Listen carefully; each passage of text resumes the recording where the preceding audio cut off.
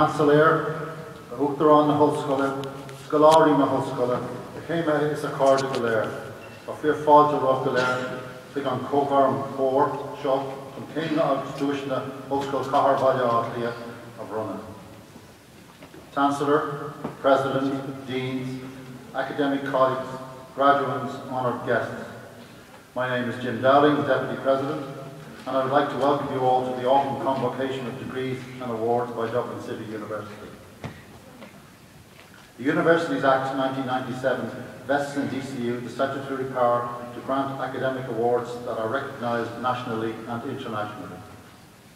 In seeking to maintain our high standards of academic quality, we require students to demonstrate to Academic Council that they have satisfactorily reached those standards before the university will confer an award on them. Ladies and gentlemen, these graduates who will be presented to the President today have achieved high standards of academic performance and are worthy recipients of our degrees, certificates and diplomas. This ceremony has two functions. The first is the formal conferring of awards. The Dean of the Faculty will present each graduate to the President for conferring, and the Chairman of his or her Programme Board will formally witness the conferring and congratulate the new graduate on behalf of the Board. second function is less solemn and concerns the celebration of a period in the life of the graduates here at DCU, where I hope they had some fun and made some friends at the same time as achieving this wonderful academic success. Anish Bawatlam Nadini Ella Shop occur in that Nadir. I would like to introduce you to my colleagues who will be involved in this ceremony.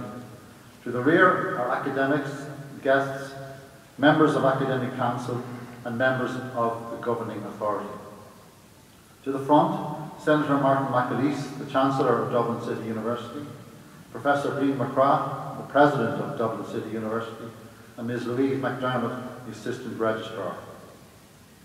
To your left are the Deans of the Faculties of the University, the Dean of Graduate Studies, the President of St. Patrick's College, Drumcondra, Dr. John E. Kelly, and Professor Alan Smeaton.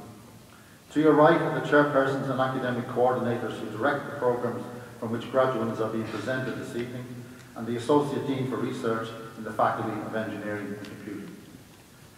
This evening we are delighted to welcome graduates of taught programmes from USCO, Distance Education, and the Faculty of Engineering and Computing, including research degrees and 22 doctoral degrees. We are very pleased to say that we are also presenting for the first time graduates for the award of BA in English and History, the Master of Science in Management for Sustainable Development, the Bachelor of Science in Enterprise Computing, the Graduate Certificate in Information Technology, and the Master of Engineering in Mechanical and Manufacturing Engineering. To an áras orm an Seanador Martin McAleese, Chancellor na Hallscoile, agus go hiorlach Cuistear Ceannas na Hallscoile a chur in that Nadir. I have great pleasure in introducing Senator Martin McAleese, Chancellor of the University and Chairperson of the Governing Authority.